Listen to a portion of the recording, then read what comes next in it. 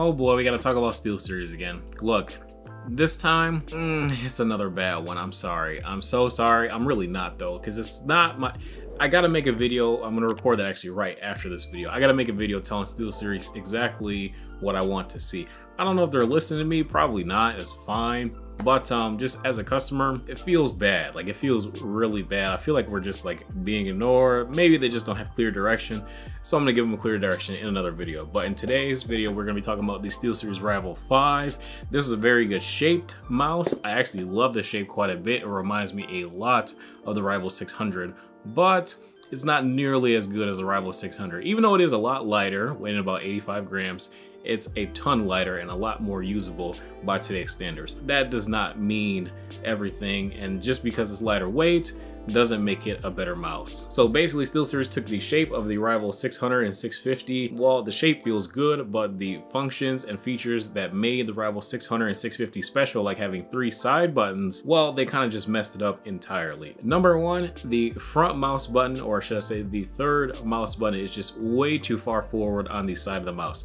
It is just really hard to reach, and I have pretty big hands too. My hands are about 20 by 9.5 centimeters, and I find it really hard for my thumb to just naturally rest on that front mouse button. That button is completely useless to me. It's nice they have this little pad for your thumb to rest on, but when you try to press this mouse button here, it pretty much just doesn't work ergonomically at all. So I don't recommend actually using this button here at all. Next, this little switcher right here, well, I don't know. I just think that thing is entirely useless. Again, it's not ergonomic at all. And if this shape really reckons for an ergo grip, I don't really know where I would ever use that in game, in a panic situation. Not really a panic situation, but more so a reaction situation. It's not very good. The other 2 side buttons I find to be okay. They are just a little bit high up for me, but they are still usable. But let's go ahead and talk about the rest of the mouse real quick. So the mouse is weighing in at about 88 grams on my scale, which is a little bit more than what they said is 85, but I'm pretty sure it's 85 without the cable. 88 with the cable, it's fine. It works. I can use it. It's not my preference,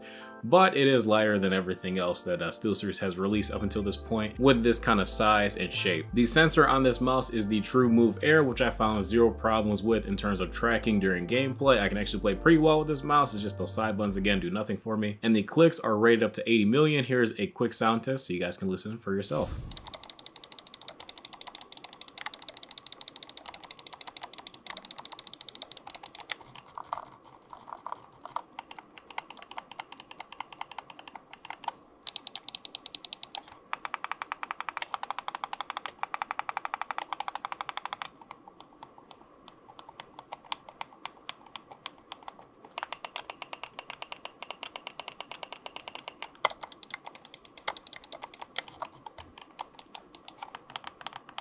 In terms of the scroll wheel, this is pretty much the same scroll wheel that you'll find on a lot of the other Steelseries mice that are very similar to this shape, so I don't have any issues there. It's really smooth, really tactile, and a pretty light press as well.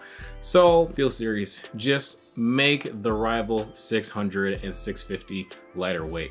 That's all you have to do with this shape. This shape is pretty much perfect, but this Rival 5, I don't know who I would recommend this mouse to at all. Even if I was going to recommend it purely for having more side buttons, which I know a lot of us in the game community really want. Even if I was to recommend it for that, because the front side button is just not ergonomic at all, and the top one kind of in that same boat, I can't recommend it to somebody for that. I just can't.